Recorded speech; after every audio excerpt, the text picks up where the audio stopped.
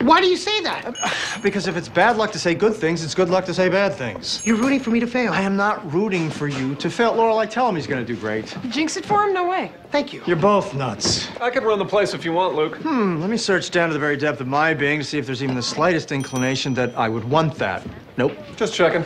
What's that? Oh, I brought it over last night. I figured you'd need it for hanging stuff. I'm not bringing hanging stuff. Well, you should bring some nice clothes just in case. I threw in some slacks on your black jacket. It's a field trip with a bunch of 12-year-olds. I'm not going to need nicer stuff. Just in case. It's 10 days of diners and fast food, nothing requiring slacks or jackets. See, that's what the phrase just in case covers. The times you think you've anticipated every possible need. All right, I'll bring it.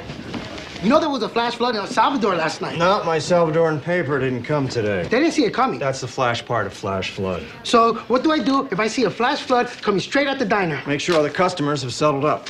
It's all a big joke to you. So you're taking this, huh? No, the old one's a mess.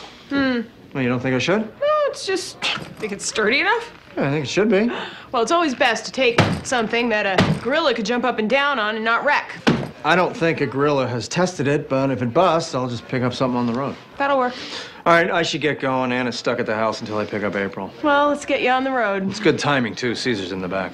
Sure you don't want to reconsider my offer? I've got a hairnet on me, so I can start immediately. Offer declined. You take that, I'll take this. Perfect. Oh, oops.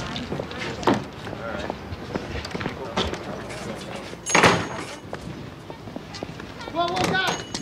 Wait! He's unstoppable. It's cute. We need to confirm your itinerary. As we've done 1,000 times before, sure, let's confirm it. Today's the Kids Math Contest in Newark. Yep. In my day, you learned 2 + 2 and you stayed home. Today, they got contests and go on the road like they're Metallica or something. And then tomorrow night's Philadelphia. Did I tell you we're dropping in on Jess? Jess, no. Yeah, this place he works. They put out this zine and books and whatever else. They're having an open house and taking April. Give Jess a chance to meet his little cousin. Oh, sounds great. So, anywhere in the back? Anywhere's fine. Hey, day 6. If the cell dies, is there a phone in Gettysburg I can reach you at? Yeah, the one Grant used to call Lincoln, numbers in the book. Oh, good. He's a funny man today. He's Jerry Lewis. Caesar, calm down. You're gonna do great. You're the best cook Luke's ever had. You so make better pancakes than he does. True. No, he doesn't. You just have to be confident. It's just that when I'm working the grill, sometimes I get a locked elbow. And Luke's the only one who knows how to rub it to get it working again. He rubs your elbow? No, it's like a sports injury. It's okay if it's sports. You want to step back about 3 feet so I can say goodbye to my girl? Fine. You gonna miss me? Especially if my elbow hurts. I'm gonna call you a lot. Same here.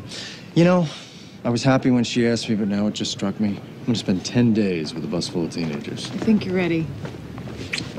Thanks for seeing me off. Your pancakes are better, by the way. Thanks. Don't worry, Luke. Just a momentary panic.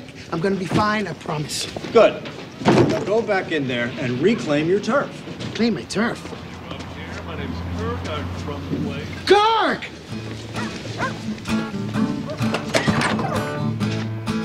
What are you doing, Kirk? You don't work here. Get out. Get off of here. That's my favorite hairnet.